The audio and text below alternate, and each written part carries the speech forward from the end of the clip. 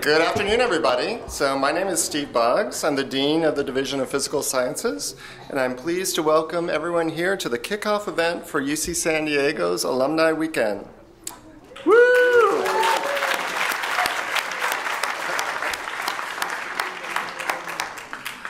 Alumni Weekend is the culmination of a year's worth of meaningful experiences to help deepen the relationship between alumni and students, faculty and the community, and the greater UC San Diego community.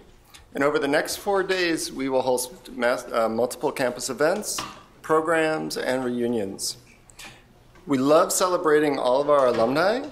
This weekend we'll be honoring 5 talented alumni who have achieved incredible success throughout their careers. This afternoon you'll hear from one of them, DJ Patil. DJ graduated from Warren College in 1996 with a degree in mathematics. He is best known as the inaugural chief data scientist for the White House, serving under the Obama administration. He is also very well known as the co-coiner of the term data science. And I won't go into much detail here because you'll be hearing from DJ in just a moment, but I just wanted to share one thing I found really interesting. In a recent Triton magazine interview with DJ, he talked about the boundless nature of UC San Diego's approach to education.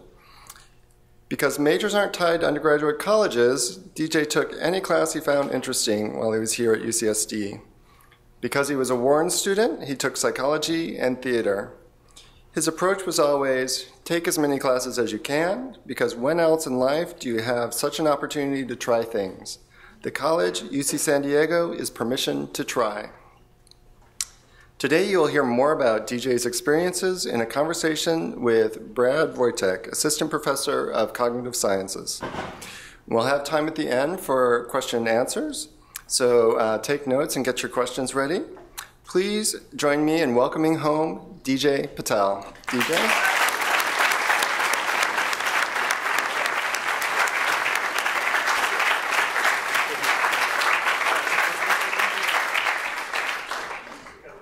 There we go.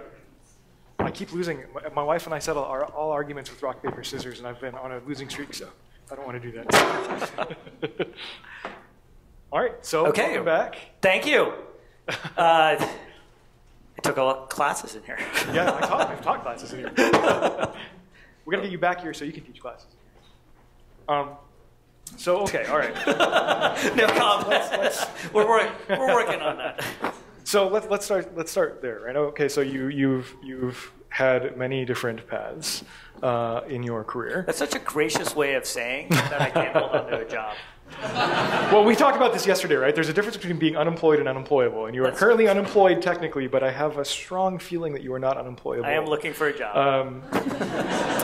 We might have space in my lab. I don't know if you. So. What is that path? Yesterday we talked about, with a group of students, we talked about that movement from, okay, let's figure out where you want to be, and let's work backwards from there, the steps that you have to take in order to get there. All right, so let's work backwards with you right now. So you were the chief data scientist for Obama, and from my understanding, you were a little bit reluctant to even take that position, right? What happened? That is true. So walking back, which is kind of a parallel track. There's a position also called the U.S. It's this.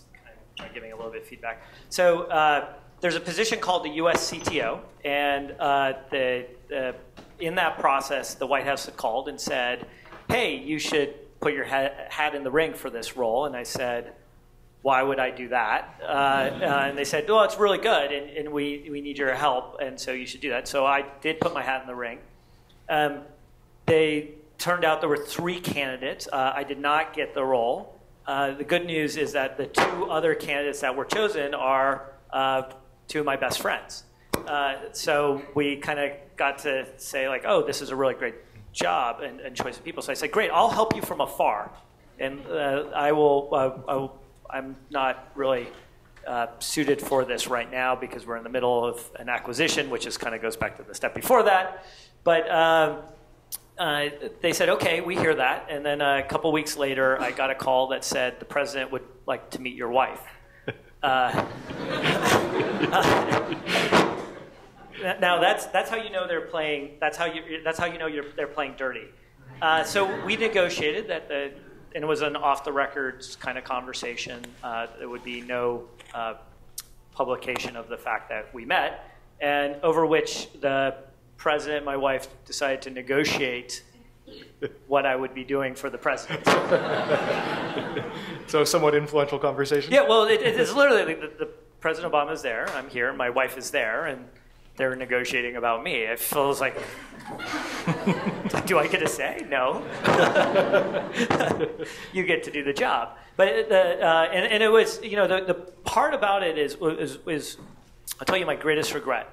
My greatest regret is how long it took me to say yes. Because when you have the opportunity to serve and you have the opportunity to have a team that is aligned to accomplish mission, it is something that is an amazing opportunity to directly change and impact the lives of people. And we can talk more about some of those things. But you've been pretty vocal about that. You've been vocal about the idea that people in technology, people in the sciences, there should be a service component for the United States, for the world at large. Right. How do you see that as something moving forward that can happen here through the Data Sciences Institute at UCSD and also just more largely within the United States? Well, let's just take data science for a second. And I think we first have to think about what rarefied opportunity we have to just literally be in these seats. This is one of the most beautiful locations on Earth. Where else can you lift weights while being in REMAC, while looking over the ocean, or play basketball with sunset over the cliffs, or walk through the groves? You're also around phenomenal talent that is really curated from the top faculty all the way through to the students and all of you. That's an incredibly rarefied opportunity. There's also simultaneously a world that sees an invisible fence around this campus, that they don't have an opportunity. We see this as, we see a building, we say, ooh, what's in that building? They see a campus and they say, I don't belong. Right. So what's our job? Is our job to pontificate down to those people? Or what can they teach us? And I think we need to take an approach of what can they teach us. We often want to work with social media data, like Twitter data, and these kind of other systems. What would it look? Oh yeah, totally. I'm kind of giving all sorts of weirdness. Is that me? I'm gonna. Yeah. Okay, that's not me. All right. It's not me. That's what they say always. Yeah. Right. All right. How are we doing now? Better? Sweet. Okay. That was my fault because I adjusted that poorly up in the room. Apparently, I do not know how to do this. Oh. Maybe. All right. We'll see. So, what I think is maybe. Use the backup mic right by your feet. Oh, backup mic. Okay. Clip it off. Turn it off here. All right. You sit over here. I'm gonna sit over here. Okay. There we go. All right. I love this redundancy. This is like, kudos to AV team. Is like they thought of everything. I'm sweet. Tweet for you. That's right. You're not Russian. You can't get in that phone. Too soon? Too soon? I thought you guys had beer outside. That's right. That's right, the greatest fear. Well, but so back to my rant.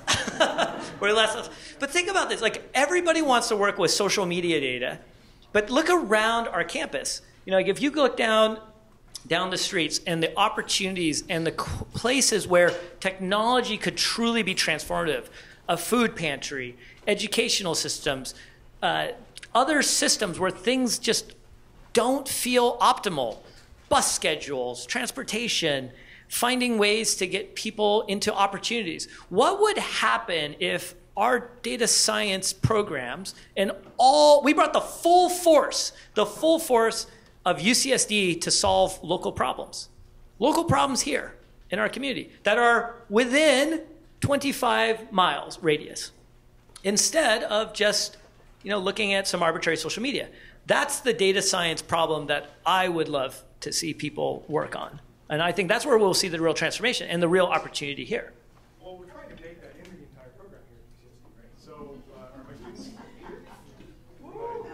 Hey. Right, so the whole final project for my data science and practice class is trying to convince students to use City of San Diego data and analyze those data to address questions of civic and social good, right? And so this is something that we want to try and build. Now, I want to go back, though, and I think it was Jeff Hammerbacher, right? You're the co-coiner with you, right? The greatest minds of our generation are trying to figure out how to get people to click on ads, and that sucks, right? So how do we lure people away from the money of Silicon Valley and towards the not as affluent nonprofits and civic and social good data science movements? So I think the interesting part about that is all the people that Hammerbacher was talking about when he said, who's helping people click on ads, look at where they've gone. So myself, I've gone on to do all these other problems which are about as far from clicking on ads as possible, most notably spending time in healthcare and criminal justice and social justice. Jeff has gone on to take a role at Cedar Sinai, to work on cancer. Monica Rigatti was working on wearable sensors and trying to understand health that way. You look at Jeff Huber, who was at Google, is now kind of driving Grail Bio in the cancer space. Color genomics.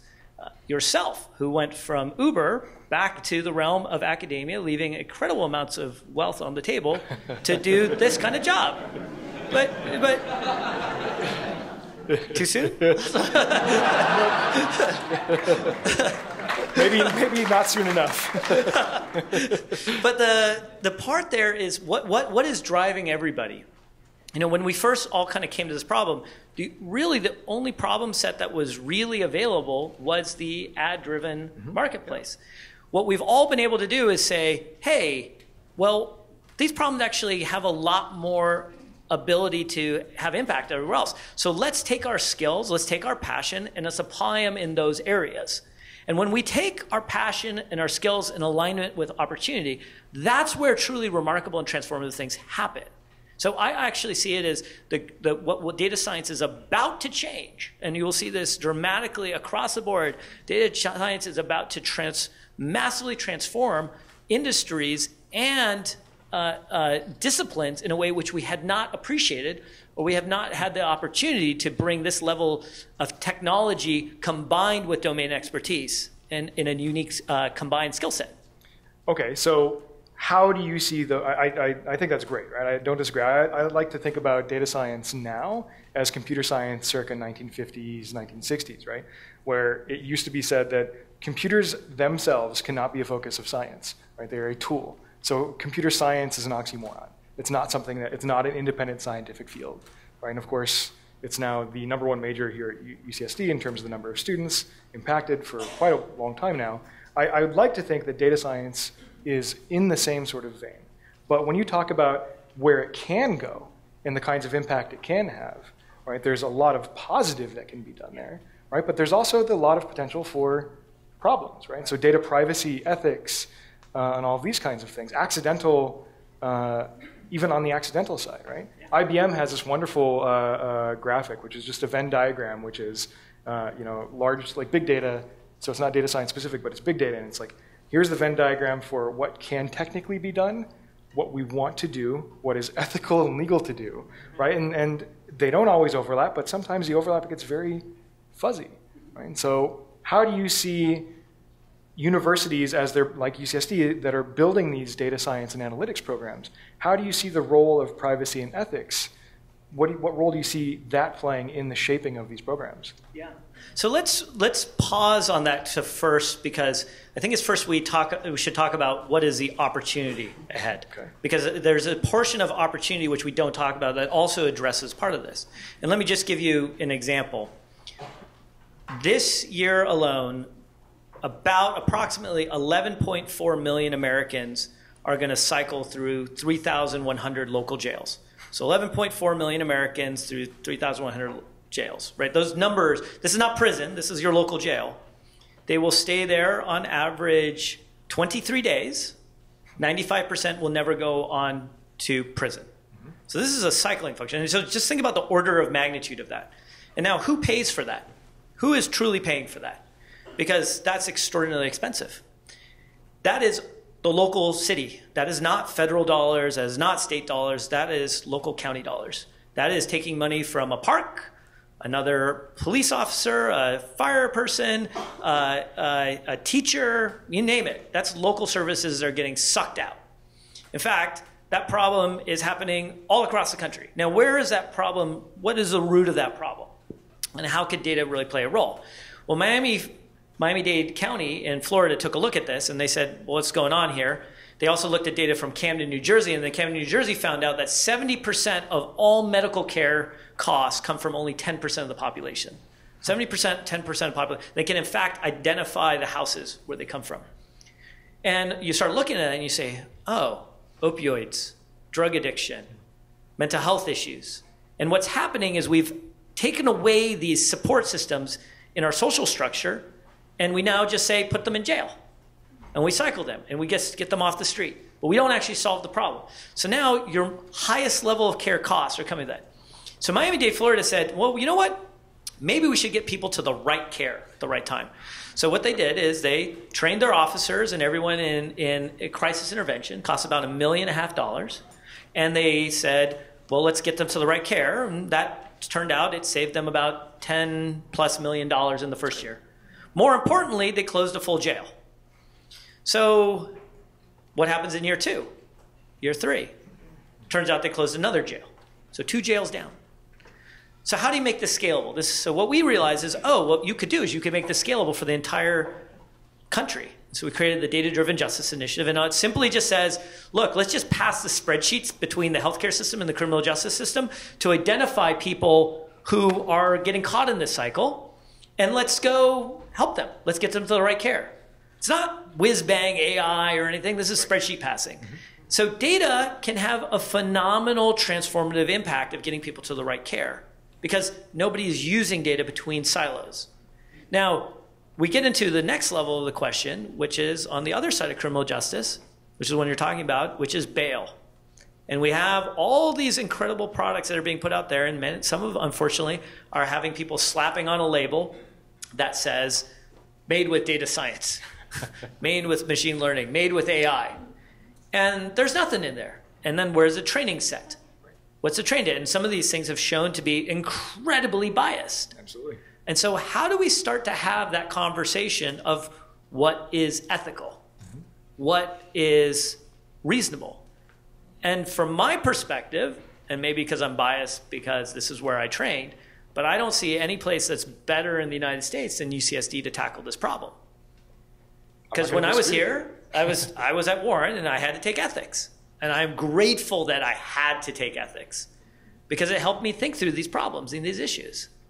So what does it start to look like? And this is the place, academia is the place where these kind of debates get to be well, thoroughly vetted, thought through with an interdisciplinary approach between the hard sciences, the physical sciences, whatever we want to call it, all the way through liberal arts.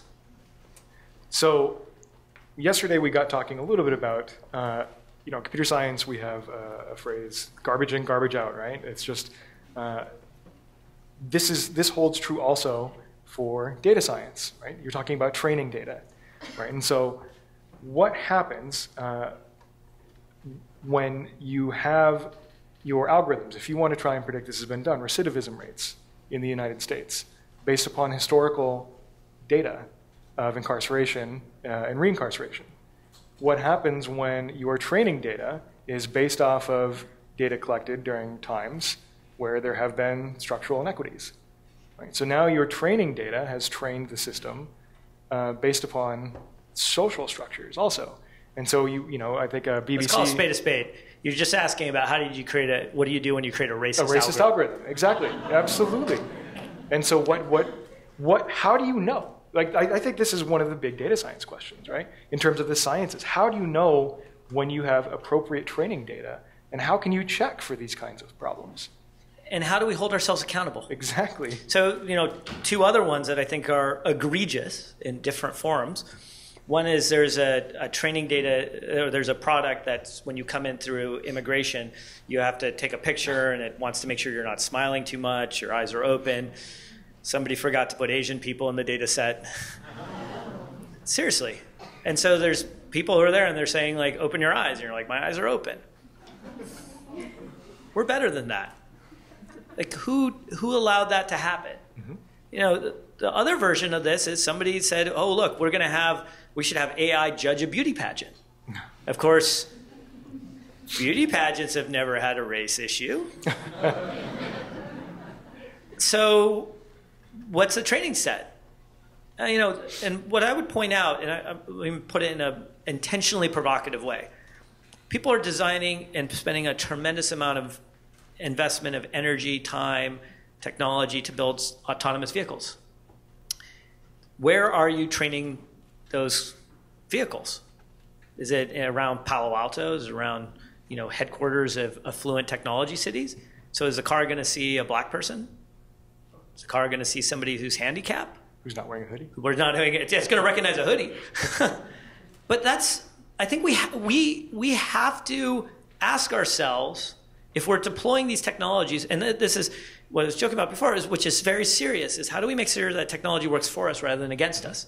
And what is that structure of making sure these things are vetted, tested, evaluated, and so that we can have reliability and comfort in that while preserving the speed of development of technology so that people can benefit. Right. And that combination is something that industry can't solve alone, academia cannot solve alone, government can't solve alone. Every part has to be required in this mix. So when you were with the Obama administration, during that time that you were there, healthcare was a big issue for you as well.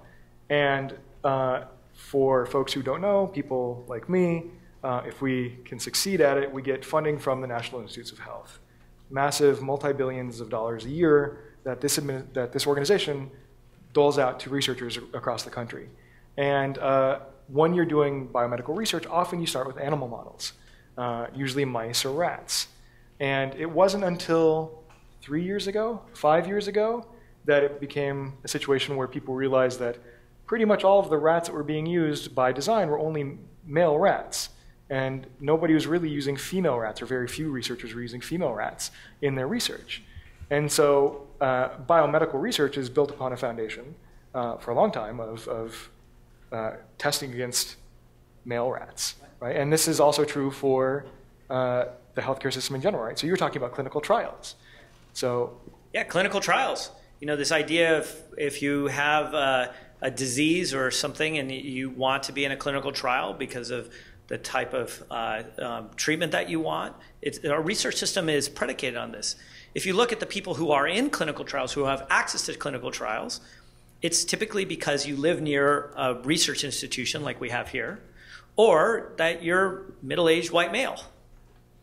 There's not the same diversity of women in that data set. There's not the ethnic diversity sets. So how do we start to make sure that we think about it that way? But maybe we need to think about it even more. And you analyze this, Well, right? you analyze it. Well, and it turns out there's none of this. It's a very univariate type of population in there. Mm-hmm. But the problem that I think we have to ask also is that as we're learning more about the physiology, we should also ask, like, what's metabolic rates? Right. What are, microbiome? All of these other things. And this is actually why we spent so much energy creating something that's called the Precision Medicine Initiative that President Obama announced about almost 3 years ago, around this idea of how do we collect a large volume of data, from 1 million people at the genetic, genomic, environmental sensors, all that data to really understand how disease manifests and how do you create and construct tailored treatments. And this is what it truly means to enter the genomic era. Right now, you can get your genome sequenced, but it doesn't mean it's going to be on file when you go to the hospital or to the provider. And this is one of the things, by the way, that terrifies me about what we should call Trump care, is because at the first order, let's just address that 23 million people would lose access to insurance. But more troubling underneath that is the issues around pre-existing conditions. And this is the idea that if you have a problem, it could be asthma, it could be a herniated disc, it could be autism, it could be you are a kidney donor, that those can be used to deny you coverage or to change the rate at which you should pay. But the second order implications of this are critical, specifically which, if you get down to your DNA, we all have pre-existing conditions. That's what it means to be human. So how can we live in a world where your DNA can be used against you? We do have things that the Genetic Information Non-Discrimination Act, passed in 2008, has not been updated. So we have learned the pace of science has outpaced policy. Right. But the second part of that is, think about the math that's starting to happen. There's this idea of, if I have somebody that I know needs a kidney and I want to donate, but I may not be a match, but there may be another pair of people who are willing to do it, and we may be a perfect match. Now, the math still doesn't work out awesome, but if you add enough people, it starts to work out brilliantly. One of the longest chains is 32 people long, all who agreed to donate their kidneys simultaneously. And they all have good outcomes. Amazing result. All those people have pre-existing conditions. Why would we take away the opportunity to not only enter the genomic era, but to also find the next genetic solutions? And put a national security arc on this. Who is going to most likely benefit from this? There's a whole slew of countries that would love to be able to take the phenomenal research institutions that we created and put them on their home turf. They would love to create the pharmaceutical industry that we have built up over decades. And part of that we're seeing is large-scale investments from those countries running the exact playbook we have, knowing that we have figured out the play. It's just time to execute on it. Well, so you ask, why would we not do that, right? And I think one argument could be the data that we might be giving up now that seems relatively innocuous may not, due to social, cultural changes 10 years from now, 20 years from now, it may no longer be innocuous, right? And so how do we then balance let's take precision medicine as an example, right?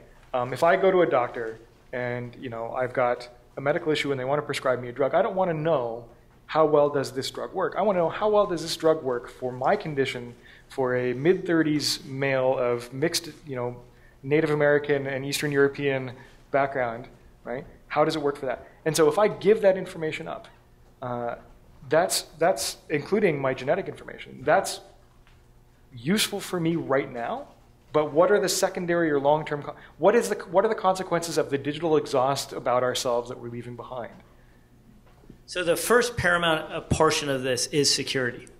And we have to have 100x improvement in security overall, of how do we secure data, how do we make sure our system's resilient, we're robust against attack.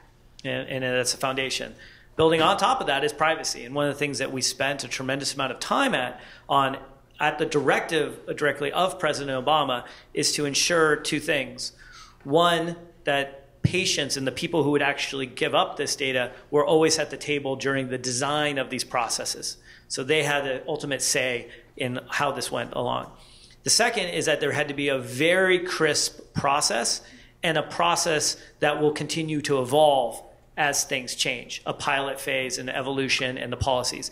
And so we put out very strong policy and privacy statements. Policy statements around trust and privacy as well as security and how that has to be implemented.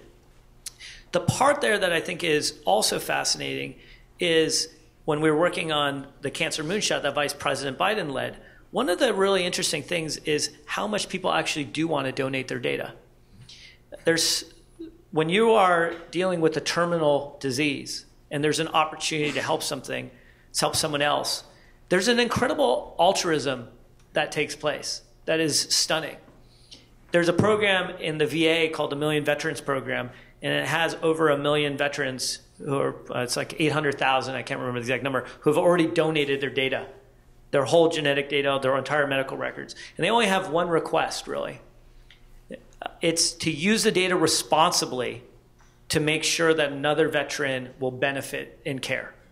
That's the only thing they want. And the key word there is responsibly. Now, responsibly has a lot of stuff baked under it. But the biggest thing is they're saying is, and they don't even want to see the results of their data. Which was fascinating. They don't want to see the results. They just want to make sure the data is used to help another person. It is the ultimate form of sacrifice to help another human. So if you are taking part in a research project like that, where you are volunteering your data as part of a study being done by a biomedical organization, be it private or governmental, then you have to sign waivers of consent. Those protocols and consents are overseen by IRBs, institutional review boards, who consist of members of the public, scientific community, patients, who make sure that everything is being followed ethically. Now, if I go onto Facebook, when I sign up, they have an end user license agreement, the EULA, and of course it's 40 pages long, and everybody reads every single page, and they absolutely are clear about what it is that they're giving up. And companies just get to write that on their own accord, however they want, and they get to update them at whim. Do you see the need potentially in the near term, midterm, or long term for an IRB equivalent like scenario for private organizations that are collecting these huge amounts of data?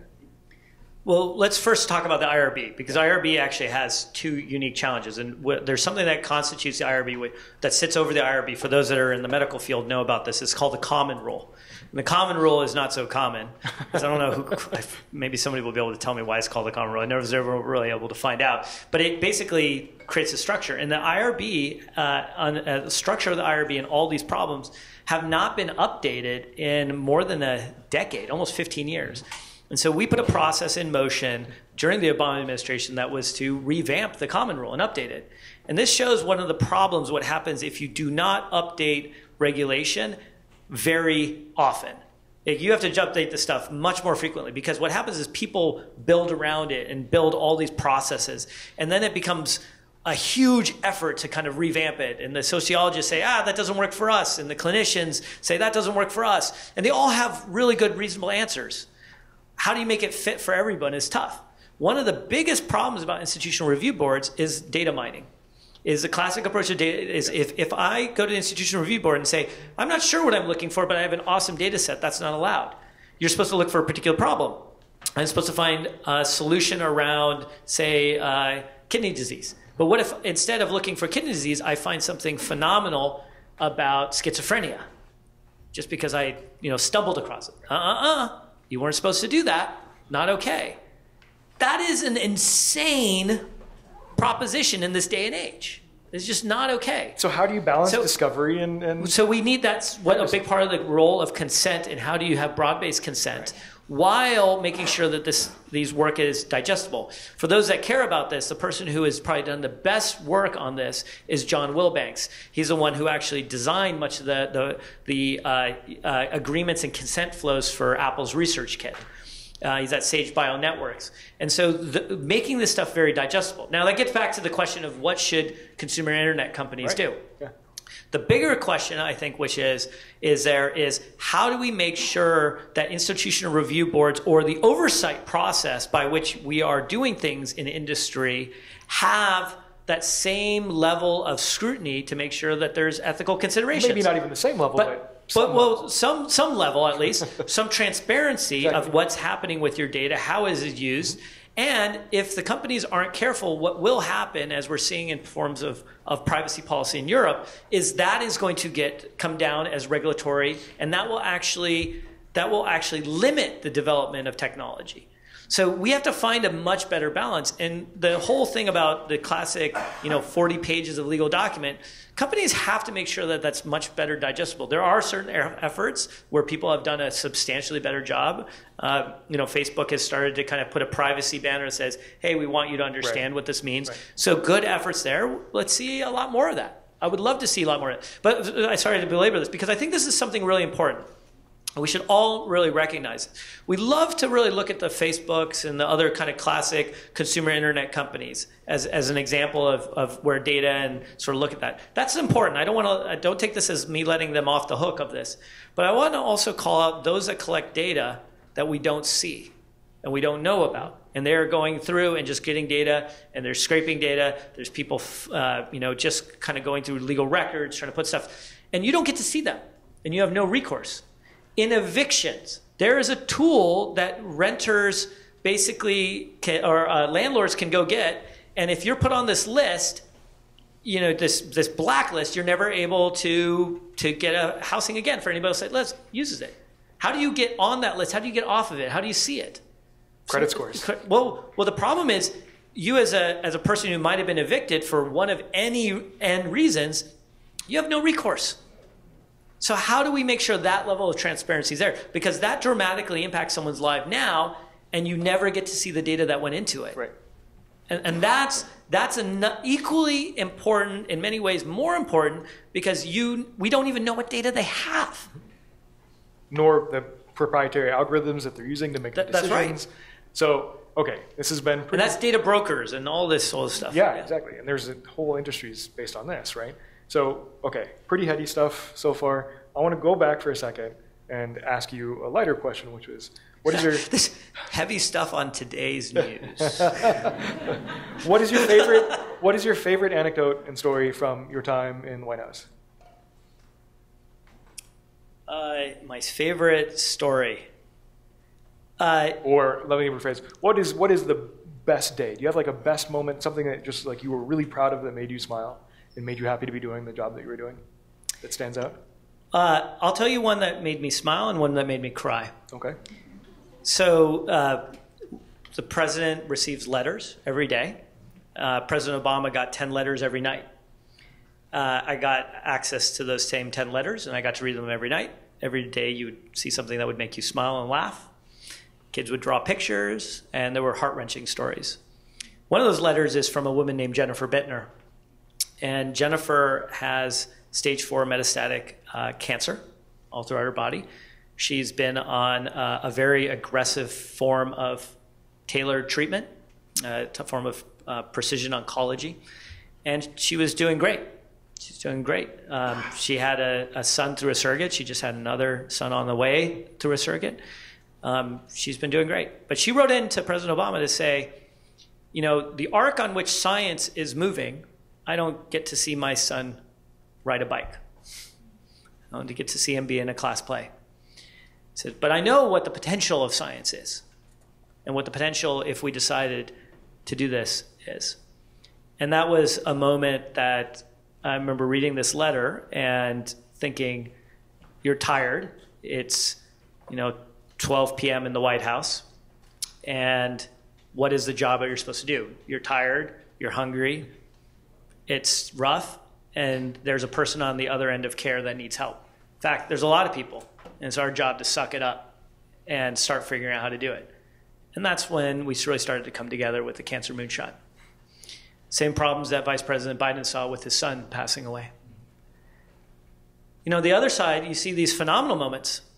There's this young girl, Tilly, and she has a birth defect where she doesn't have her forearms, but she has a robotic arm. And there's a picture that I posted where she's holding up my notebook from the White House, and she's able to have this dexterity because she has a prosthetic device that has this incredible touch, and she's a superhero. And I look at kids like her, and she's literally like this tall, and I look at her and I say, the world feels like it's rough and it's tough, and here's this girl that just knows how to rise above it. And she does it with grace, she does it with elegance, and she shows us how to be a better person. And the things that are remarkable about the White House is, if you look across this incredible nation, more than 300 million people, look across this nation, there's an incredibly amazing cadre of stories that just are phenomenal, of people who do remarkable things. And what we often do is we sort of do it as a nice chicken soup for the soul moment, rather than asking, how can we jump in and help them? And how could we do more? And what if we brought the full force, the entire full force of the United States of America to a problem? If we wanted to bring and solve the problems of cancer, what would it look like to bring the full force of the United States of America? If we wanted to solve climate change, what does it look to bring the full force of the United States of America? All of us together fighting for a problem. We did that. We put a person on the moon. We did that. We figured out how to sequence the human genome. We have an incredible track record. And the people who drive this are the students. We often think, oh, it's some faculty with a brilliant idea. No, the faculty gets to put the name on the paper. It's like the awkward laughter. I was like, yeah, that happened yesterday. It's the students that drive this. It's the students that make this happen. You're the ones that are the engine for this innovation. And for 2 years in a row, the United States of America has won the Math Olympiad, something we haven't won since like the 80s. Or something incredible. 30 years we hadn't won or even gotten close to winning. 2 years back to back. You know what the big change is? We made it fun. They have a coach, Poe, who likes to make it fun, inspirational. It's unbelievable. We had 2 young girls at the White House Science Fair, 6 and 8. They launched a toy cat, not a real cat, a toy cat into space. 2 girls. With what? With a helium balloon. And they videotaped, they did a GoPro, taped it. It was unbelievable. And they figured out all this stuff, mostly on their dad helped a little bit, but it was really these 2 kids. There's this, this is the power that I wish every person could see what really is the opportunity that happens in the White House. And I'm not going to even remotely argue that, as somebody running a lab, that I don't read the paper. The first time I see the papers is almost when it's in a finished form, looking over at my student. You and I, we've talked about this, didn't have the most exemplary undergraduate careers. And one thing that helped us tremendously was our mentors. Students, I feel right now, especially in my data science classes, they say, what is the point of taking a class at a university when I can learn these things online, right? And that leads to soul searching as a faculty member. You say, what is the point? Why, right? And one thing that research universities like UCSD can provide is not only face-to-face mentorship during office hours, but also a space to bring students to learn hands-on research, right? And for me, that was the big changing point in my undergraduate career, right? And so we talk about education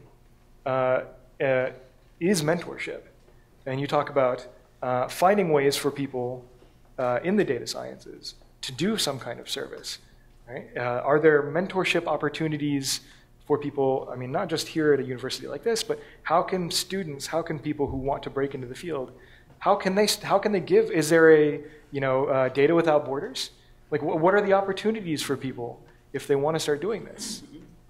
So the first part about that is what I firmly believe is one of the greatest value propositions of a university is you learn how to be part of a team. You learn how to work with others. 2 of my roommates are here, George and Marcia. And one of the things that you learn is you learn about different perspectives, different life stories. And one of my challenges that I think is there with the online curriculum is it's not what you learn during class. It's what you learn all outside of class.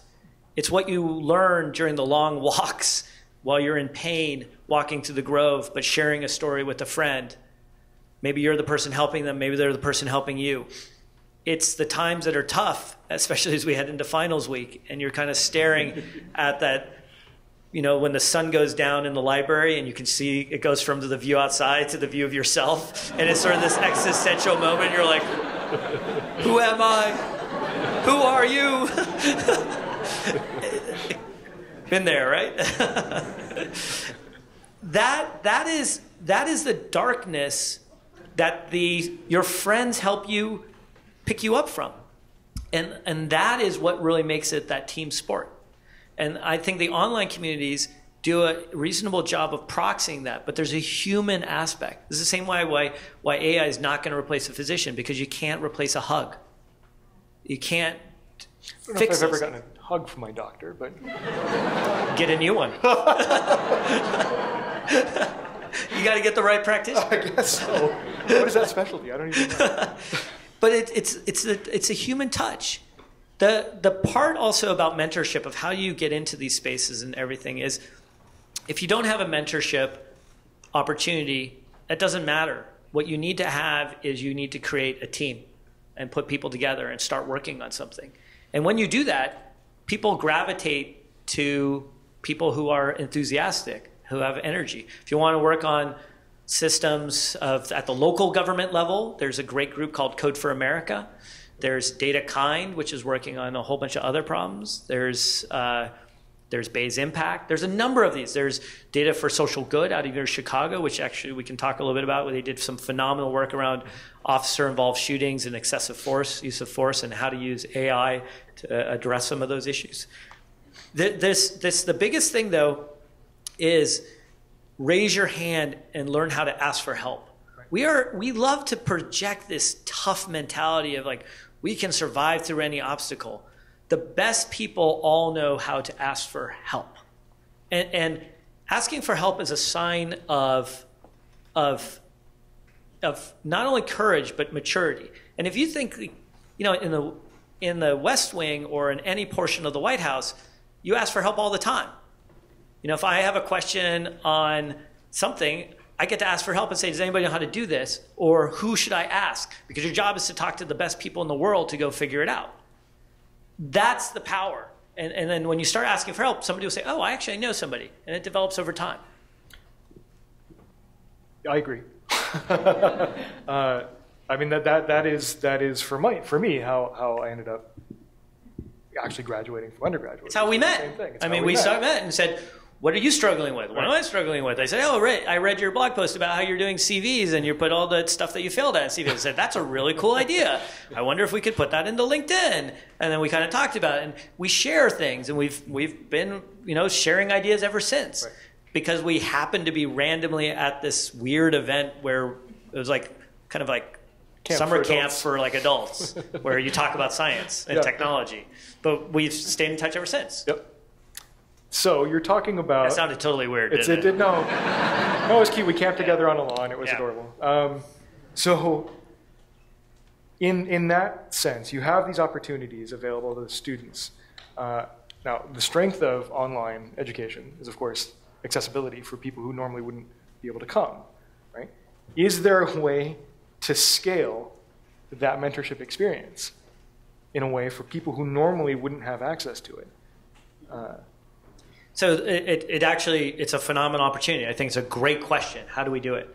So a couple things. I think we had the opportunity to speak with a small group of students. And one of the things we talked about is how do we bridge this incredible divide in our country? We have this wave of anti-intellectualism. People don't believe in climate change. They don't believe in the science. We have these incredible debates. And isn't it interesting that it's very easy to sign up to go do an exchange program in another country, but it's hard to go figure out how to do a quarter or a semester in Mississippi or Louisiana or downtown Chicago? Look, what would happen if we started to really reach out and sort of say, you know what, I'm going to actually jump into your community and you come and jump into our community, and let's see what that delta is. And can we bridge it? And can we create the different mentorship models where we say it's not a mentorship of hierarchy, it's a friendship, it's a collaboration where we're sharing between ourselves in new things. Maybe there's people who don't even realize that some of these technologies are out there. Maybe there's some of us that don't realize the community support systems that have been evolved around the church and other religious groups.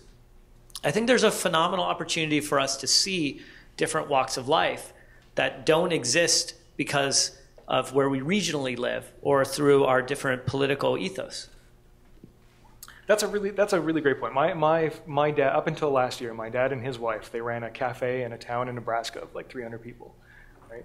And so I never had a chance to visit because I have 2 kids and there's no real way to get out there. But talking to them about their town and about their cafe, right? About their money, how they earn money, right? And you start to, I would have these conversations a little bit with them and with my wife about like, how do you make this work, and is there anything that like my skill set would even remotely be useful for, right? Like my dad's been a cook his whole life. Is there anything I could possibly do when they're having a hard time to help out? And you're just sort of left there thinking, I don't think data science can solve this. Right?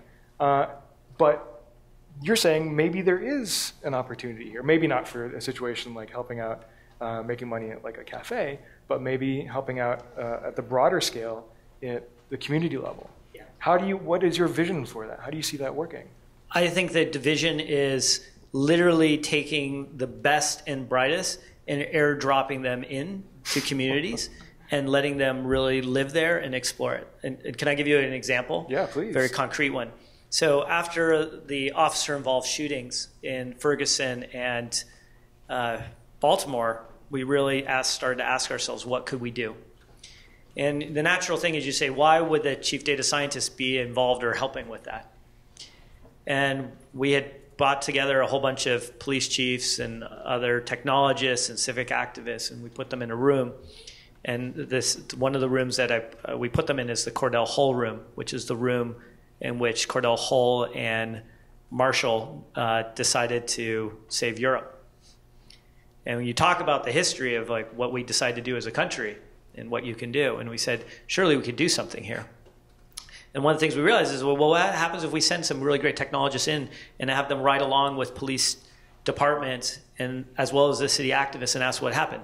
And so we got a team that went in from University of Chicago to a team that went into the Deep South, and they started looking at this question of why, like, how do you start detecting signal when an officer might use excessive force? And so they started doing the basic kind of feature set selection, extraction, all the type of classic data science things. And what they learned very quickly was there's a signal and noise problem. There's a few that are bad apples, but most are good. And so you got to kind of take care of that. And the features that describe a bad apple is very easy. They have a lot of accidents. They have a lot of complaints, those types of things. And then you kind of go down the list. And about middle, 2/3 of the way down the list, there shows up these two interesting signatures. One is you've responded to domestic violence where a child is present. Second one is that you've responded to a suicide.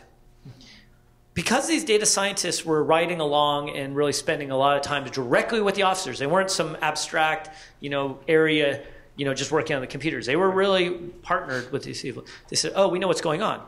You go to a suicide, it's extremely physically messy. It's emotionally messy. Domestic violence with child present, it's incredibly volatile. And then the officer finishes, writes up the stuff, and they get sent right back out by dispatch, back on the street. And they pull somebody over, they're flippant. Has the officer had any time to decompress? Where has technology failed? Because isn't it remarkable that we can do dynamic route allocation for packaged goods? Yeah. Like we can get it to you in a day. But our technology isn't helping an officer. Chief Brown, who was a leader when 5 officers were killed in Dallas, 5 outstanding officers were killed in Dallas, he pointed out, we're asking our officers to do too much. We have some bad officers. We have to address that. We have to address community policing. We also have to address how do we make sure that technology is putting people in the right position. And if they can figure that out... We're taking them out of the wrong position. To take them out of the wrong position. How we can take better care of all of ourselves and win simultaneously. That is a solution that I never saw coming. But I think they did only after they spent time and they were really living in the community. And we've seen the exact same thing that's happening on transparency on policing around how do we share data to ensure community policing that works, both ways. So I've had plenty of time to talk to you about this stuff one-on-one and in various scenarios. I don't want to take all of your time. There's a whole bunch of people here, and I'm sure they have a lot of questions. So how about we open up? Sure. So please make your way down to the microphones if you have a question. You can take them in that queue up over here or right here by this mic as well. If you could introduce yourself just briefly before you ask your question.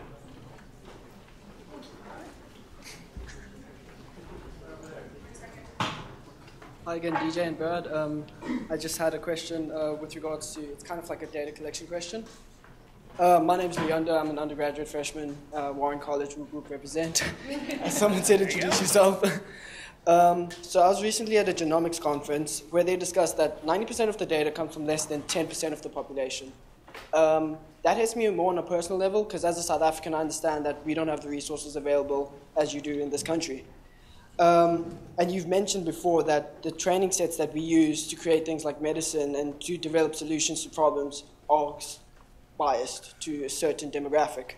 How would you recommend we resolve this issue moving forward? Because you've spoken a lot about how Americans can come together, but how do we bridge the gap between people from Africa, people from India, people from the Middle East? How do you recommend we go about that solution? I think you're calling out an incredibly important aspect, which is how do we internationalize this to make sure we think about all humans, not just Americans, but all humans. You know, one of the things that I am proud to see is that under our efforts with Cancer Moonshot, the team was collectively able to negotiate a number of treaties that allow data sharing for anybody that the countries that signed on to be able to really move data to the researcher, so we don't have to think about, well, how should this work, and we're at the right file formats.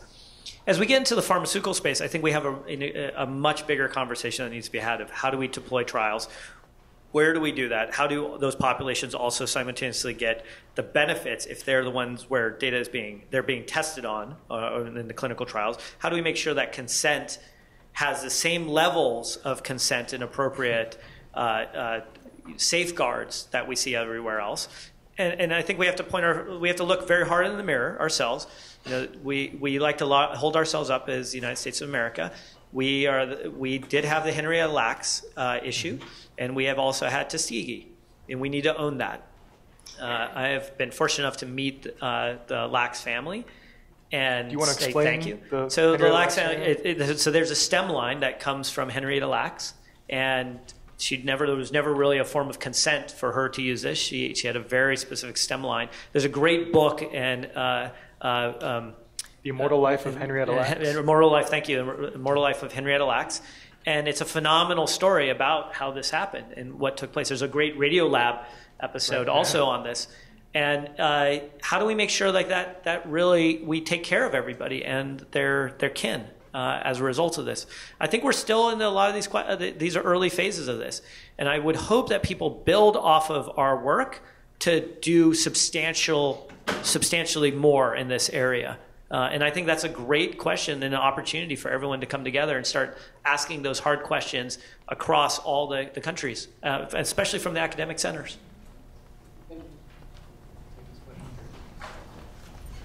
Hello, Mr. DJ. My name is Sayan. Actually, I'm working as an operations analyst in a legal firm.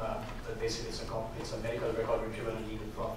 So during your lecture, the one thing that you came up with, the privacy issue. So basically, it's a HIPAA thing that usually puts a block on accessing the data. And nowadays, working with the insurance firm, the problem that I found out is it's very imperative and necessary for the different clients to have a customized insurance plan for them, because one insurance plan might work for someone, while the other one may not work for the other one. The thing is, we need to get access to the data. And the second thing is, as you told in many of the videos that I have followed, is getting an access to the local community to get their data so that I can probably work on. But the problem is the local community, especially if it's a school or maybe a police headquarters, they are a little bit hesitant in giving you the data. So my question is, how do we get an access into some of the privacy, the data which are practically private, because obviously I want to help the community, but because of these issues of privacy, I can't do it. Great set of questions. So the first is on healthcare. Or at least insurance, in my mind, I'm thinking that you're asking about healthcare. So I'm personally in favor that there should not be different pricing structures for any single person. I firmly believe that there should be ubiquitous healthcare for everybody, and everyone should have the opportunity to participate and receive the best singular care possible, and full stop, just that they should. The second part of your question that is also, I think, there is how do we get buy-in from communities to actually provide the data? And I think one of the things we're really good at is asking for the data without also saying, what do you get in return for the data? And what I think is the model for data exchange is that trust is consistency over time. So we can't just ask for all the data. We have to start with some little bit of data, and we have to do it in partnership with the community. And that may mean more than just saying, hey, look, I'm the data scientist, I'm here. It's actually really living in that community, working with that community, building up that system, a model of how to build it jointly with the community, where you're partners, not subservient one to the other. And as you're doing it, how do the results benefit the community first? It's their data. In the same way, healthcare data should be your data first. You should have access to it. And under HIPAA, you're supposed to have access to that data.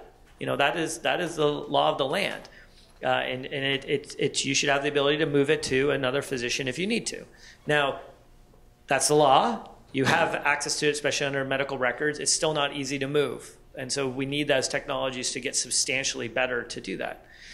One of the reasons why is people want a fiefdom and a wall around their data to protect it for their own business interests rather than providing the best product possible and ensuring the highest quality care so that you would never ever consider leaving because it's such a great experience.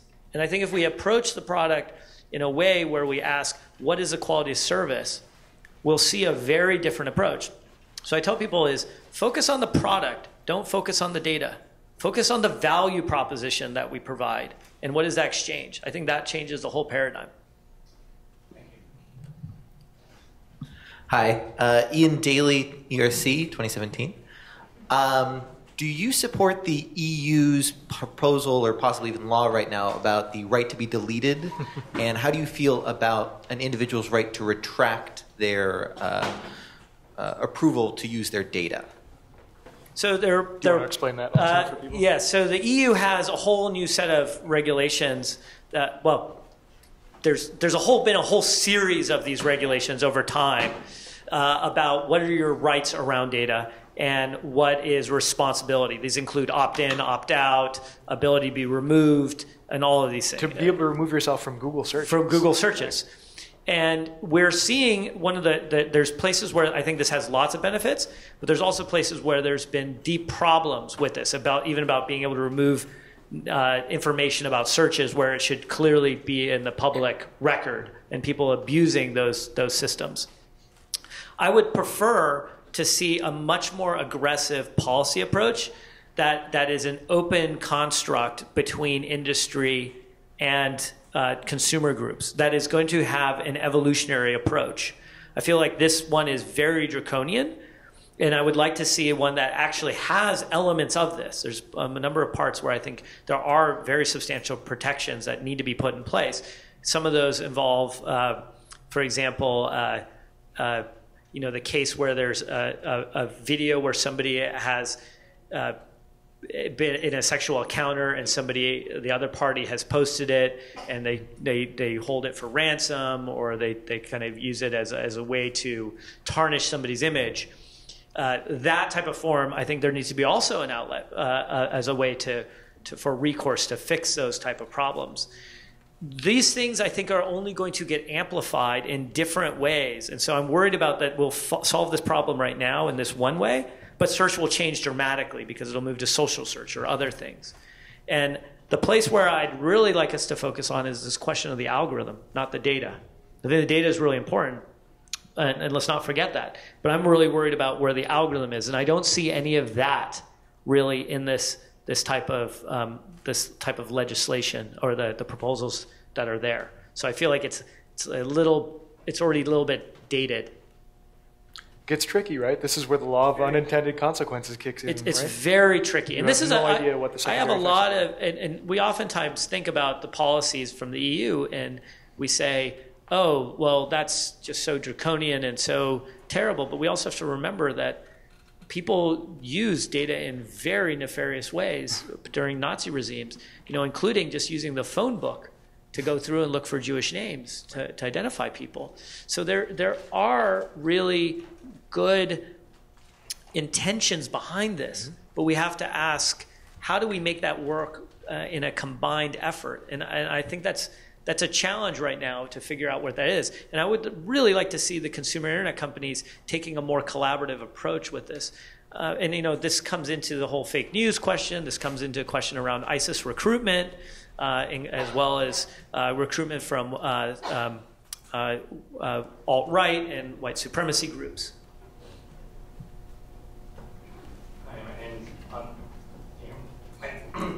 My name's Level Jewish. I graduated from UCSD a couple years ago. I work at Boeing.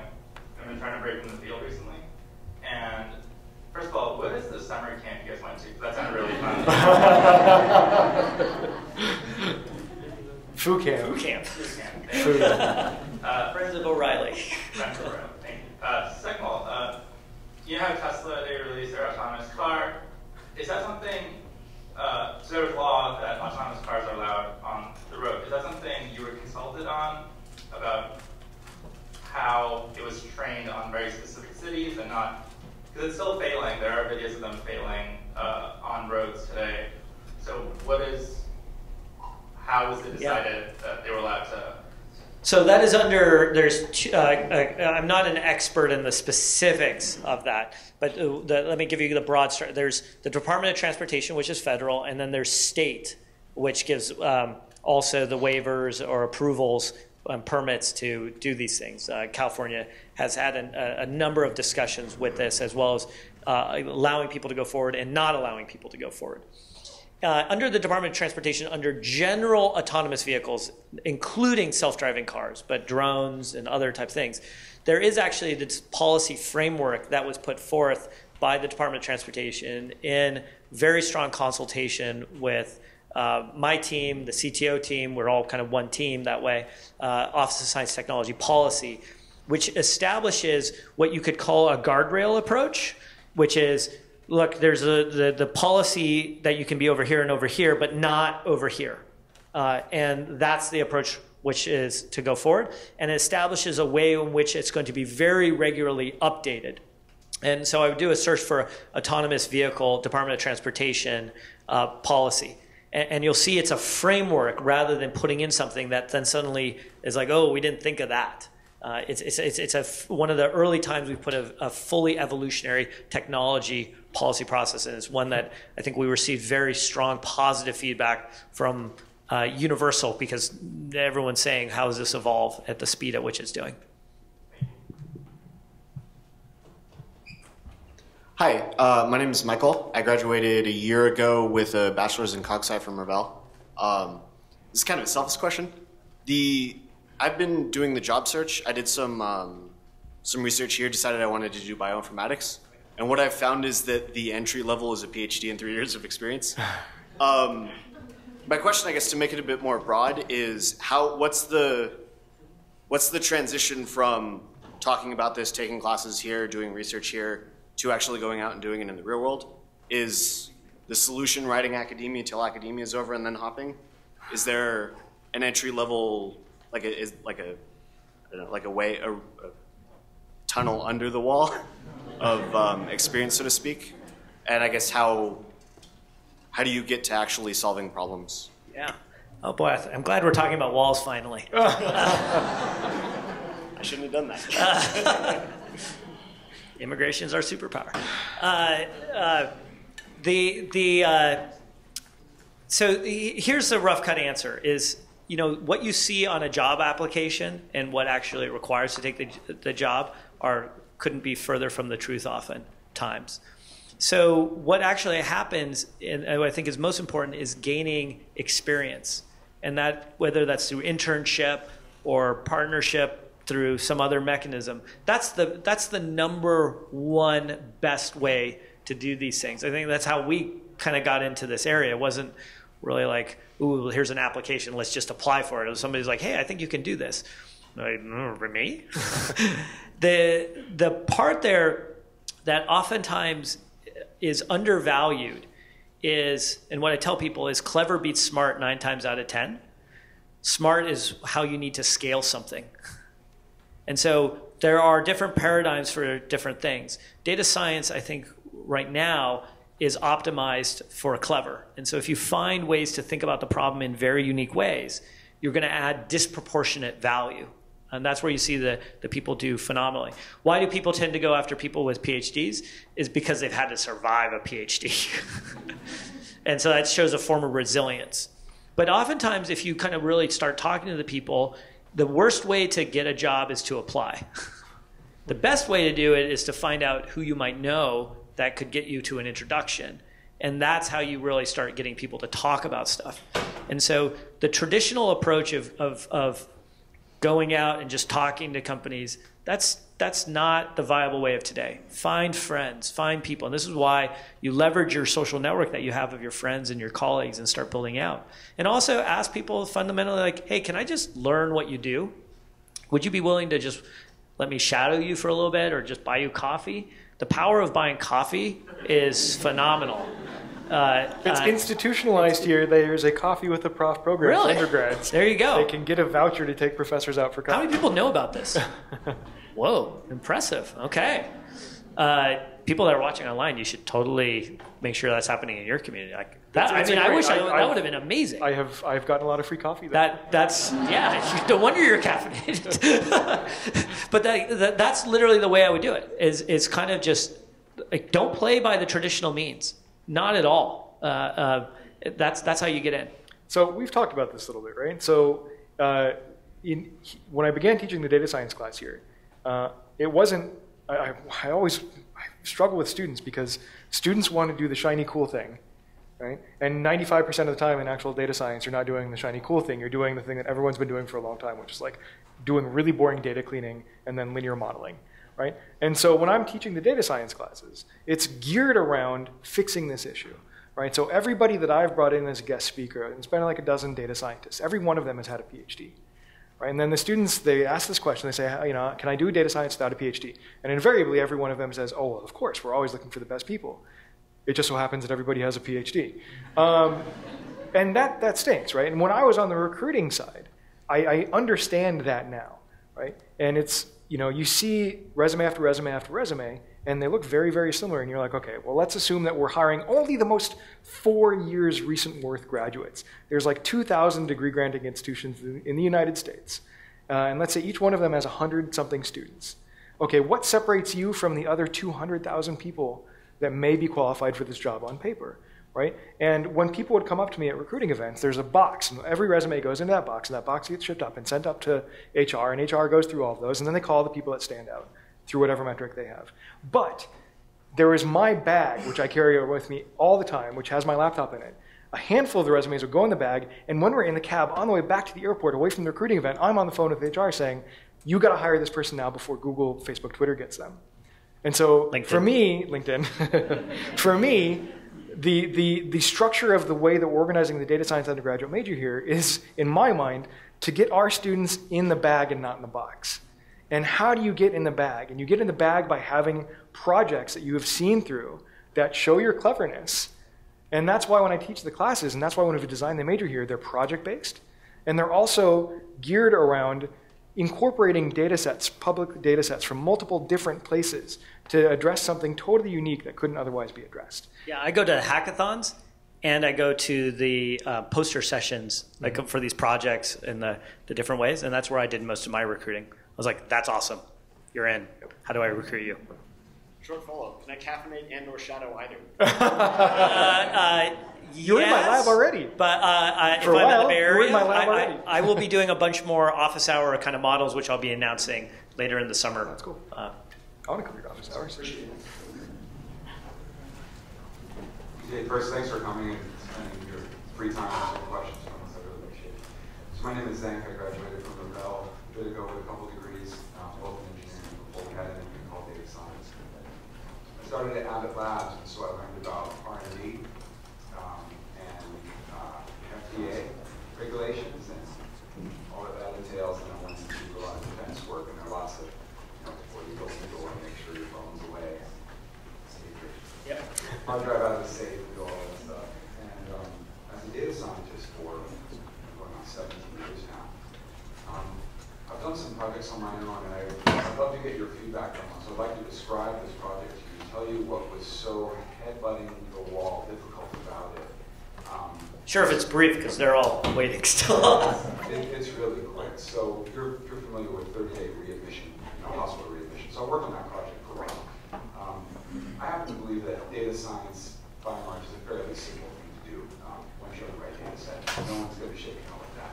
Once you know what you're doing, it's pretty easy. So we had the data, or at least we were just one block away from opening the door. And we had almost the ability to do it. We sat down with people in the hospital in Detroit, and it just came down to HIPAA compliance. And we couldn't crash through that way, we gave up, and my two partners were both attorneys. It was incredibly, it was insurmountable, and doing the work would have been almost trivial. The amount of money we would have saved went right into our deck that we presented. You know, this is just ABCs of how to land a contract, and we could not do it. And I know you've got a lot to say.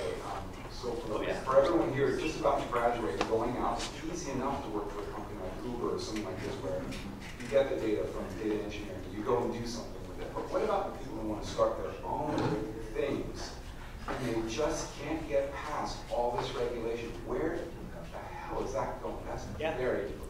So that's why we created the Office of the Chief Technology Officer, the Chief Data Scientist, and that's why we also established 40 Chief Data Officers and Chief Data Scientist roles across the entire federal government, including Department of Transportation, National Institutes for Health, NOAA, you name it. There's a Chief Data Scientist for all of commerce, in fact.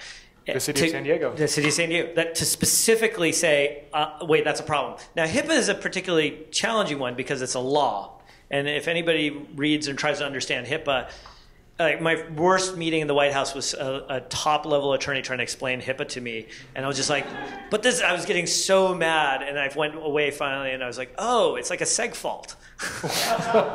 This law actually doesn't compile. This doesn't make sense because it's written in a way that conflicts. And so no wonder there's so much thrashing and billions of dollars wasted on this. So what we did is we said, okay, we're going to get Office of Civil Rights at Health and Human Services to actually provide clarification that makes it substantially easier to work on the readmission program. And the Centers for Medicare and Medicaid Services are going to release data through Niall Brennan, who is the Chief Data Scientist or Chief Data Officer for CMS. The way do we fix this is where it gets important, is if we want to solve these problems, those of us have to jump into the policy seats. We have to find a way to serve so that we fix the problem upstream. Because if we don't, we're going to run into this. And there's a certain ceiling that is there, and we are going to be limited unless we kind of go in and break through of that. No matter what the administration, that's the only possible way to fix that portion. How do we serve? What's that position called? There's a number of ways to serve. There's local government, there's state government, there's Code for America Fellows, there's a U.S. Digital Service, there's 18F, there's the Defense Digital Service, there's a VA Digital Service. There's a whole bunch of these have now been orchestrated, and I believe the teams are making it easier for people to find these choices. If you're a grad student, I think it's still required that you have to be a grad student. There's a AAAS fellowships, congressional as well as executive branch. So there's places to kind of go insert yourself, and we worked very hard to now do these different hiring authorities that allow you to come in and do that. And if you're in academia, you can go in as what are called IPAs, interpersonal agreements that allow you to be shared with the government for 2 years, up to 2 years. IPA means something different in San Diego. I think that's a signal of beer o'clock. but that would be the short gist. I'm happy to talk afterwards about more specifics of that. All right, now that's a shirt. For people that can't see that, that's a Camp David shirt. That is a very rarefied shirt to have. How are we doing on time? 3 more questions? Okay, all right. Thank you, Dr. Patil. Johan Lee, genome scientist about a decade ago, machine intelligence scientist last 5 years. Trend number 1, on the precision medicine side, on the federal data side, there's much more real-world evidence being generated. On the commercial web-scale internet company side, the trend is more and more of the top capabilities in data science, machine intelligence are being open-sourced to anyone in the world. The trifecta thing that I'm concerned about is state and non-state actors getting a pretty quick technological leap in a very short amount of time in ways that could harm not just US citizens, but citizens anywhere in a way that, frankly, just isn't very comforting. Your thoughts? Yeah, thank you for bringing this up. So first, another way to phrase this is, how do we manage the different technical arcs so that we make sure that we are robust against threats? One of the ones I think that is the most pressing that we have to address is the use of artificial intelligence in what might be traditionally called cybersecurity attacks. Specifically, what we're seeing is phishing attacks, where I try to get you to click on a link. Those the content of those posts in social media are being already tuned and optimized using machine learning. And so we're seeing that. Port scanning is going to move to AFI. So cyber is, and non-state, state actor is going to move very quickly from first strike being non-kinetic in the cyber realm to, and eventually then traditional means kinetic being like a bomb or explosion or something. So that's where I'm most concerned about. The larger one where I'm concerned about with the adoption of I'm less concerned about the open source, because one of the things that we found with open source is you need an active community to work and you use that technology. And the benefits and the arc at speed at which we get for evolution of our science and our product performance is massive on given open source. And so if you look at other places where they're using open source, even Hadoop and the Hadoop distros, it's still pretty far off, even if you go from West Coast to East Coast, and then substantially more as we go to other countries. That doesn't support your assertion if that is a true state actor and they're willing to throw lots of dollars at it. The part that I worry about in that giving up that national security piece on the board is the data component. And in precision medicine, for example, what we have seen with China, the U.S. has proposed to provide $1 billion in funding. China has proposed to do $9 billion in change on that. We are attempting to sequence 1 million. China is going to try to sequence 100 million people. And so the orders of magnitude on which that data is there is terrifying. And that's why I'm so concerned about the pre-existing conditions. Because our electronic medical records, even in the state that they are in, are substantially better than anyone's outside of the UK. Given that, we still have to start addressing this. One of the things I would love to see, especially out of the national security kind of articles, is I think we need a different form of what you might see as classically the Council of Foreign Relations or other national security papers, is we need a better hybridization of how do we train national security people to be in the model that we saw of Secretary Carter and other Secretary Perry, who were technologists. Granted, they were nuclear technologists. In this case, we need a new form of that to ask these questions. And I would like to see almost what's the next form of national security papers and articles that are being written to address this, to start that debate, because I do believe that we're ill-equipped to do this. The new Belfer Center that Ash Carter and Eric Rosenbach are leading is going to take a first portion of that. But there's a phenomenal opportunity to do a tremendous amount more here, and we have to really step on the gas to get ready for it. Thank you, sir. Can I actually ask you a follow-up on that, which is you did a lot of work on the national security side, a fair amount, right, during your time in the White House. And you actually, I never heard the story, you received the highest civilian medal, honor, right, from was it the Department of Defense? From the Department of Defense. What was that for that you can tell us? So that probably was my personally impacted me the most event is they did a surprise medal ceremony. So the recipients this last year were President Obama, Eric Schmidt, and myself in 3 different ceremonies, and didn't see it coming. There's something special about what that's for. A lot of it was for helping on encryption, cybersecurity issues. We set up something called Hack the Pentagon, which allows bug bounty programs for people to really attack Pentagon systems to see how robust they are in a safe, secure way, and provide those vulnerabilities back to the Pentagon. So white hat? White hat hacking, very much white hat hacking. So do you think there's room for white hat data science? I do. I really do. And I also think that there's a phenomenal opportunity to increase the speed of transfer of technology from the research bench all the way to not just the warfighter, but the peace activist, right, and the person who is working to keep peace and to help disaster relief in all of those areas. So I don't just think of it as one-dimensional. Hey, my name is Noir. I graduated from Warren College 3 years ago, currently at Qualcomm as a product/data engineer. I have a couple of quick questions. First is on big data. We only use like a decimal of the big data that we collect. Do you have any insights like what happens like with the garbage data that exponentially increase every day? And two is about autonomous driving.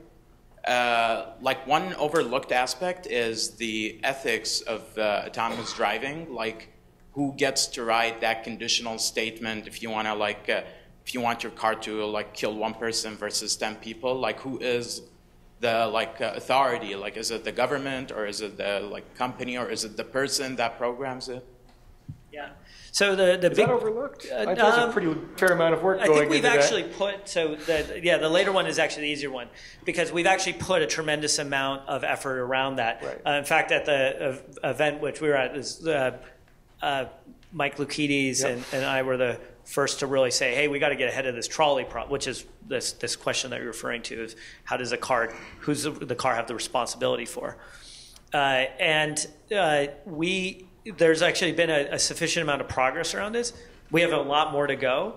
I think the bigger portion of that I'm personally concerned about is the algorithmic questions around that. And I think the questions that you're talking about start to fall out naturally around the algorithms because you're asking who are you writing this algorithm for? And that has to start getting addressed. And so those things start to show up. By the way, this is why one of my strong stances is that every training program in data, whether it's bioinformatics, economics, data science, statistics, has to have ethics as an integral part of the program all the way through it. Same with security. We can't teach database design and then not teach about different forms of attack. Like we have to have this as a holistic approach. So your question on the big data side is, I think this is a really interesting point because we have all this data being thrown off. We have people instrumenting even more, and then we just silo it. And then if we say, well, open it up, no one can download it. So how do we start getting our hands around it? I think the part that I would love to start seeing is people saying, hey, how can you aggregate or put this so we can work more collaboratively around this in a particular research area or a project? One of the specific examples is what's called the Smart Cities Initiative, and there's what's called the Regional Big Data Hubs. And these are different areas that are working to say, hey, if we really instrument a city, what are we going to do? And how are we going to make this work collectively? And those forms of data are going to be the ridiculous amounts of data that's going to be thrown off. And those are still in the early phase, but I think there's a great opportunity. And the same is true in genomic sequencing. Genetic sequencing. The amount of data that's being thrown off there, and especially as you get to the microbiome, we don't know how to think about that. And the junk data is turning out to be what people traditionally call junk is really important. So do you think like we're gonna hit a wall per se, like in like our data collection? Are we like not gonna like have accessibility like in the future? No, because I've said that too many times and I've been proven wrong every time. So it's very frustrating once you get into the analytics side. You realize what could be done. When you look at like the city of San Diego, we have a chief data officer, Maxim Percheski, and he has a team of 3 people, I think, working on analytics for the city of San Diego. And you look at something like traffic or potholes for a city, right? I drive home, I stopped driving on the 5 South every day because I hate it. So I just take surface streets, which takes me like 15 minutes longer, but it's more pleasant. You say 5 or the 5? The 5. Okay, because it's San Diego. Just checking. And, like the traffic, everybody getting off on Balboa, and then the thing backs up for miles, right? Like, if every city employee who's driving around for the city of San Diego had a phone in the car or some sort of thing, that GPS that was like tracking the speed and position, right? The amount of data that the city could leverage just by people are just moving around doing their jobs to identify potholes, to identify traffic pain points is incredible. So there's huge amounts of opportunity that could be baked into a system incredibly cheaply. It's not being collected. So we are collecting more and more and more and more data, and only a fraction of it's being used. But even more frustrating is the data that could be collected for almost free, no extra cost, that could have huge benefits for city infrastructure. And data vacuums. Yeah. We have to remember also there's populations that have no data signature. Right. And so simultaneously, how could we give them the appropriate representation with data so that we can provide services? Well, yeah, this goes back to my parents' town. That's right. Nebraska, right? Like they don't have, that may not exist. I can't say for Red Cloud specifically it doesn't, but for many small towns, they don't have access to the resources to do this kind of stuff. And so they're missing out, and then you start to, that divide gets deeper, right, in a lot of ways. Anyway.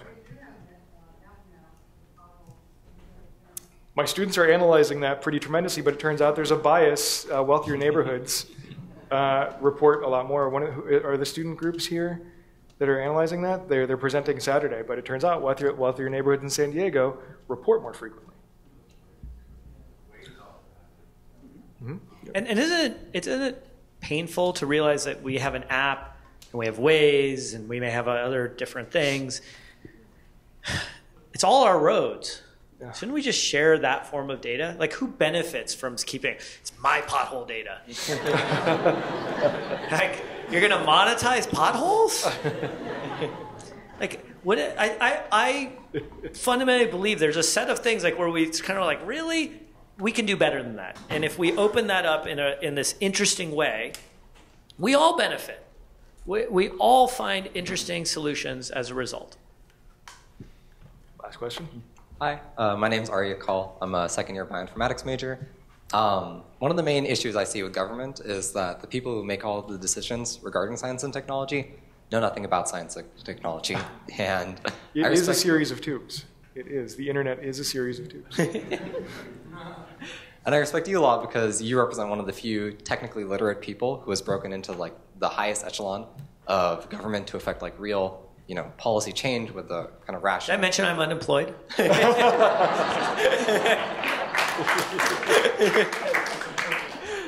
So my question is... Not judging. Okay, I did.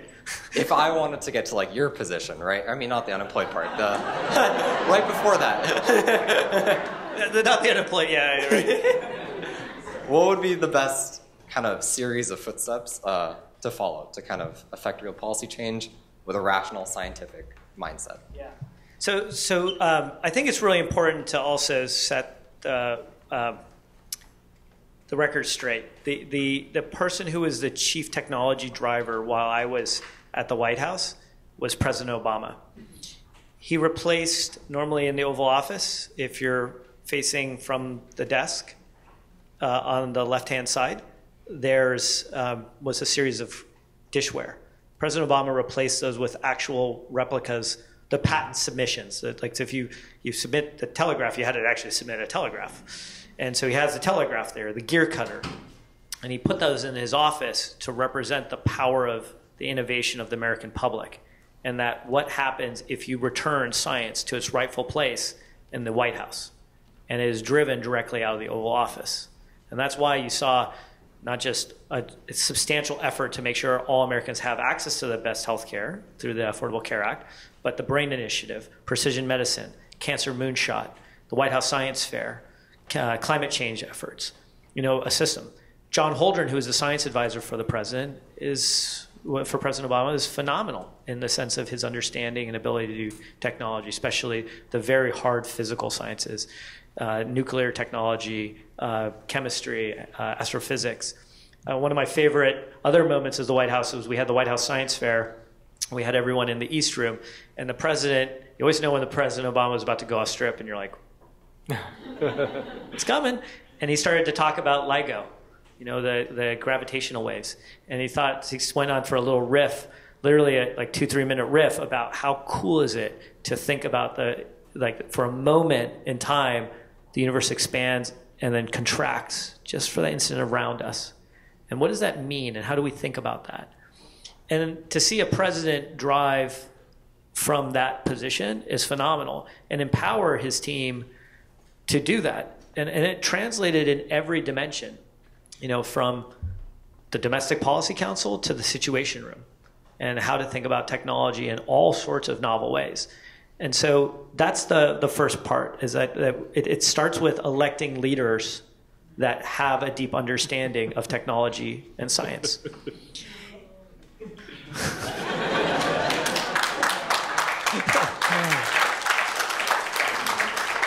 Who's our next chief data scientist? Well, the second part is how do you get in position to do this? You start by getting involved with real world problems and having a perspective and sharing and trying to understand how does this work? How does that work? What is the legislative approach? What is the executive branch approach? My case, it was jump in and ask lots of questions and be around people and have the humility to say, I don't understand a single word you're saying. And for those people to say, don't worry, we'll teach you. And making sure that I spent and did the hard work on my own to go learn how to read those documents and do everything. But remember, the one thing that you have to remember that this university has done in a phenomenal way, and this is what universities really do, is they have taught you how to learn. You have the ability to go into anything. And when you sit there in that library and you're feeling that depression of like, how am I supposed to get all this material in this book into your head? Or you've graduated and you think like, well, what did I really get out of this? What you really should recognize is you have been hyper optimized to take in diverse content, process it, and then act on it. And do it in a way that is going to have material impact. And so if you focus on that and keep doubling down on that, you're going to find all sorts of extraordinary ways to apply that information. And that's the part that's most exciting to me about this academic institution.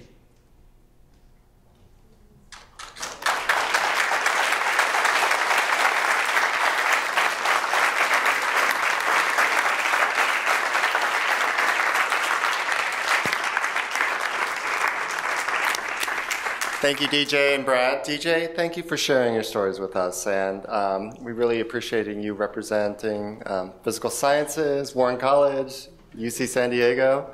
We're incredibly proud of your accomplishments, and welcome back to campus. Everybody who joined us today, thank you. I hope you found this as inspiring as I did, and we look forward to seeing all of you at the rest of the alumni events this weekend. So thank you for joining us tonight. Thank you again, DJ.